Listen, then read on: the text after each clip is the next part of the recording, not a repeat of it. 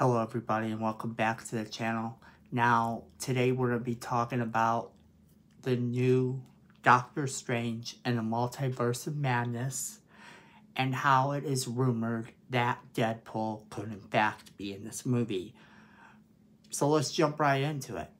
Alright, so people who have seen the poster say that there is a spot in the poster, if you look really close, it looks like it is Deadpool. This is evidence that Deadpool is in fact in the movie. Now, whether or not you believe Deadpool is in the movie is kind of dependent on where you stand in terms of the evidence. A lot of people are saying this poster definitively shows him and therefore he's definitively in the movie. And that may very well be the case. But then you have the naysayers that say no, there is no logical reason for him to be in this film and he would actually hinder the plot. The type of movie that Ryan Reynolds' Deadpool presents is the type of movie that may not chime well with the rest of Marvel, which is why Marvel has been keeping him separate. You know, they've said they're going to keep him separate. But there is always the possibility that he will cross over into other things. And Deadpool is a very fourth wall breaking character. So let's look at how he could potentially be in this movie and not break the movie. A lot of people are saying that if he's in this movie, it's got to be a blink and you miss it moment, so then why would they show it on the poster? Well, there is a reason that they might be prone to do this. And that reason is that they want it to be a secret without it being a secret. The idea that Deadpool would be in the movie and have a quick little couple seconds in the movie would show people where his character will ultimately end up. Maybe there's a scene where he comes in and he's dealing with the X-Men for a second. I thought that maybe if he is in the movie, that what would be cool is while we're seeing all the little multiverse things going about and there's these little portals, if Doctor Strange were to look into some of these portals, maybe he could see Deadpool doing some Deadpool stuff. Get an explanation for who Deadpool will be in the MCU. But is that enough? This is a very tricky little topic for this reason because we know there's going to be variants of Doctor Strange. We know that Patrick Stewart's Xavier is in the movie. None of this is spoilers yet.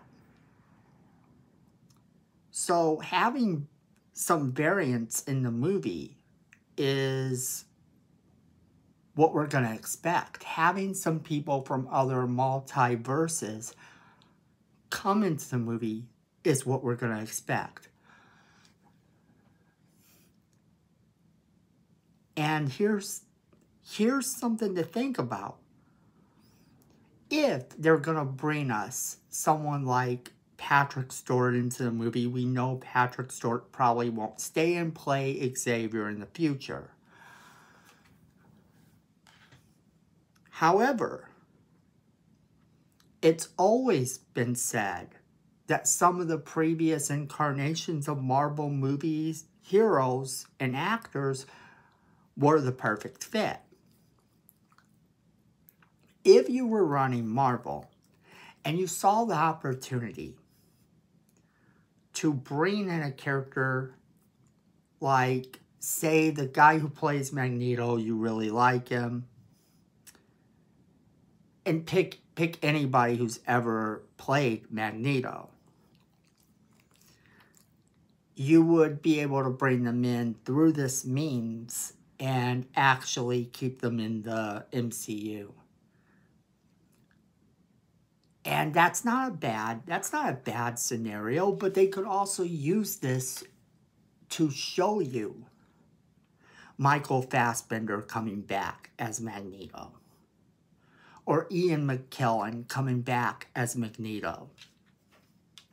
And if the actors are willing to sign the contracts they're in, like Flynn.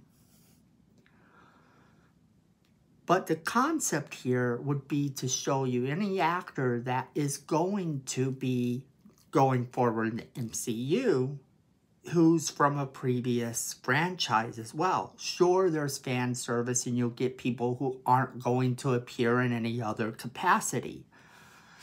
But the idea that Deadpool is in the movie could prove to be very interesting, saying that his multiverse, because we know that he is actually in the Patrick Stewart X-Men universe.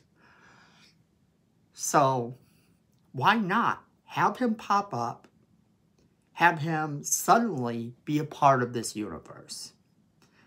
A quick scene, maybe a 5-minute scene, maybe a 3-minute scene, however long to make it impactful enough that we know he's there. He don't have to get a lot of laughs. He don't have to say a lot. And that's the beauty of it. Now, they asked Ryan Reynolds in a Variety interview if he was in this movie. Now, this is what a lot of people are using as the argument to say he's not in the movie. But let me play devil's advocate. Let me just for a second play devil's advocate and say, if he is in the movie, would Ryan Reynolds say he is? Number 2, Variety interview. This is for Variety magazine, right? Why would any magazine be asking him a question like that a couple months ago? Because they don't just push out an issue in a week. It has to go to press and everything like that. Now, it's interesting because the Super Bowl commercial is this particular time is when a poster is dropped, just in the last week.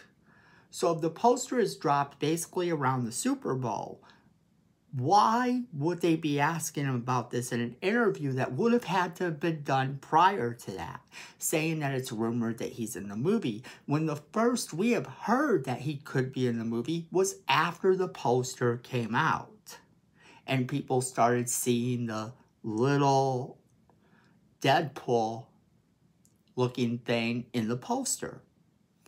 So that actually lends more credence to me that he could potentially be in the movie after all, and that they could be going this route, showing us the people that could potentially be going forward in the MCU. It might not just be him. Maybe there's some other people in the old universes that they want back, i.e. Quicksilver. We got a hint of Quicksilver in the MCU and he was killed. And that actor is going on to play Kraven the Hunter in the MCU. As crazy as it sounds, could this be their way of bringing back actors that people found popular, or bringing in actors we know are coming and showing us them being transferred into this dimension? Think about it. Evan Peters Quicksilver coming into the MCU officially, because even as a different character made to look like the Quicksilver from that universe, he was still relatively popular and people still liked him. Why wouldn't they bring him back in that capacity? Now, I'm not saying they will, I'm just saying they could. The same could be said about bringing Deadpool into this movie. The idea that we would see Deadpool come into this movie would show that he is now in this universe. And they wouldn't have to explain it later on. It could be a him dropping out of the sky. It could be anything. And that's kind of where I'm at on terms of this poster showing Deadpool. A lot of people are saying it's weird that it shows him, and why would they show him if he's in the movie? They want to keep it a secret. I don't think they would. And then a lot of people are saying that the evidence points to Ryan Reynolds said he isn't in the movie. I don't believe that for a second. If Variety did an interview before that, then why would he have said that? Why would that have been an issue before the poster, before the rumors started? Just saying. Let me know what you think about that in the comments, because I'd really like to hear from you. Do you think Deadpool is in the movie? And do you think other Sony characters and other characters could show up just so that they can use them in the MCU going forward? And if so, also let me know in the comments if you think that this is true, and if you have any characters you would like to see come back from other Marvel movies to become part of the MCU going forward. That's where we're going to end today's video. Now, go ahead and share this video with all of your friends so they get the same great content you're getting. And then go ahead and subscribe, because Miko says we need more subscribers, and he's the real star of this channel. So you don't want to disappoint him. Go ahead and subscribe. Hit that notification bell so you don't miss a single video. Then leave us a comment, because YouTube likes that. Make sure you're hitting that like button, because YouTube really likes that. And we like it too. We want to hear from you.